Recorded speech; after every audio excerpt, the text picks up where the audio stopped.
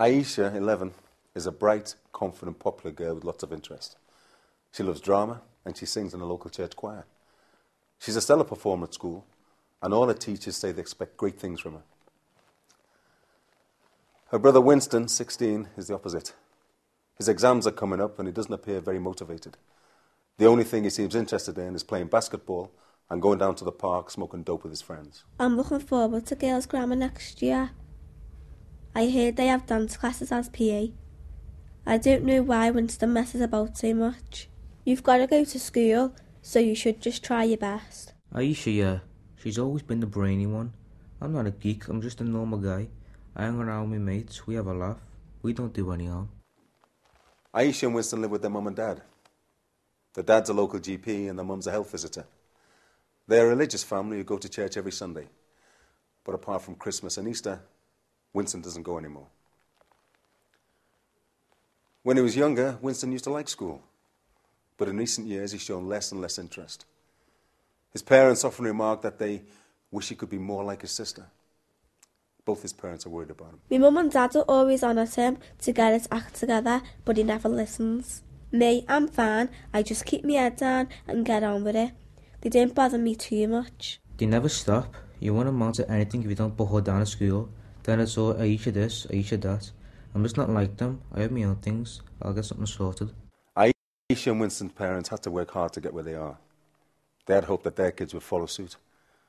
They often used to tell stories how they struggled to get an education and to make a go of it as a mixed-race couple. Winston told his parents that it was just not like them. He didn't seem interested in learning or in finding a career. One day the police came. Winston and his friends had been found with a small amount of dope. His parents think his friends are to blame. They've heard a couple of them have been in trouble with the police. And they've made it clear to Winston that he shouldn't be hanging around with lads like that. Man, it's not right. They're always on my case. They never even met me friends, and automatically they're to blame for what I do. What do they know? I'm no sheep. I do my own thing. Dad would go spare if he knew, but it's Winston that gets the stuff for his friends. I've seen him buy it, but I'd never tell. Winston started showing up with cuts and bruises. Although they were quite obvious, he hadn't mentioned them. His dad contacted the school, but they said they hadn't noticed any changes in his behaviour. When they confronted him, Winston simply said that he'd been hurt playing basketball and there was nothing to worry about. My dad was worried, but I don't get it. Winston's pretty tough. He can take care of himself. If he had a problem, I'm sure his friends would help him sort it out. I mean, no one ever messes with me if they know Winston's my brother. A few cuts and bruises. I can handle it. Anyone can get roughed up now and then. It's nothing. One day, Aisha was going to drama class when she saw some white youths attacking Winston and calling him a nigger. They were kicking, punching and spitting on him. And although Winston was trying to defend himself, he was fighting a losing battle and was reduced to begging and crying for mercy. Aisha ran away, terrified. I was just so scared. I ran and hid. I didn't even call for help. I'm not sure whether Winston saw me. I'm such a coward. I'm supposed to be a man. Things like that aren't supposed to happen to me. It's happened 3 times and I thought my mates would back me up, but they're all talk. I know he just saw me. I used to be a big brother, now she thinks I'm weak. Winston gave up dope and stopped hanging around the park. Started going to the gym and took up boxing.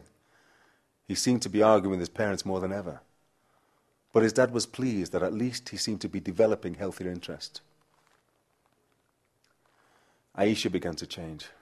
Her first reports from her new school weren't as good as expected. She gave up her drama classes and even the choir. She wouldn't talk to her parents about it. They tried all kinds of things to get the old Aisha back, but nothing worked. Eventually, they put the changes down to hormones. It's better to keep a low profile. I'm new and I'm the only black girl in the class. I'm not tough. If they can do that to Winston, then what chance have I got? I don't want them to turn on me. I promise it'll never happen again. The next time they try, I swear they'll regret it. Who could I tell? The police are useless. They'd run me off rather than help me. They already think I'm trouble. I have to be able to take care of myself. Aisha's parents began to notice that she wasn't sleeping properly, and she seemed to have lots of stomach upsets and even diarrhea. Aisha began to lose weight. and they worried that she might have an eating disorder. Winston seemed to be getting even more obsessive about his training, and his short temper seemed to be getting even worse. Winston got into a fight outside a club with 3 skinheads. Police took down details, but no charges were pressed. He was let off with a warning. I have nightmares, sometimes about Winston, sometimes imagining that they are attacking me. When I go out, I don't feel safe. I was leaving when one of them pushed me. I tried to ignore it, but then he started on the racist jokes. He deserved it. I'm glad I hit him. His friends piled in, but I held my own. No one treats me like that anymore.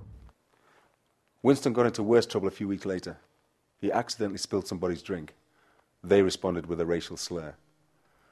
Winston reacted by lashing out and seriously hurting the man who had to go to casualty. This time the police charged him. Aisha's performance in school continued to slide. Her head teacher called home to say that they were seriously worried about her. Winston fought back, but look where that got him. I hear Mum say he might have to go to prison. I can't cope.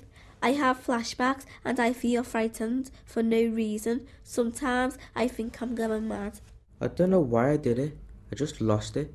It was like standing outside myself, watching someone else go crazy. Aisha and Winston's parents were at a loss to work out what had gone wrong with their children. Neither child seemed willing to open up to them. Eventually, Aisha developed a relationship with a learning mentor who encouraged her to tell her parents what had happened. And now, with all the facts on the table, the kids could finally get some decent help and support. I go to the young persons group now. They do drama and computers, and they have counsellors you can talk to. Before it happened, I never used to think about my colour, but now I do. I'm still frightened sometimes, but now I don't let it stop me. Aisha told them all what happened. My mum and dad made me see a counsellor. I've talked things through. I understand why I reacted the way I did. I just hope they give me another chance and that I don't end up in prison.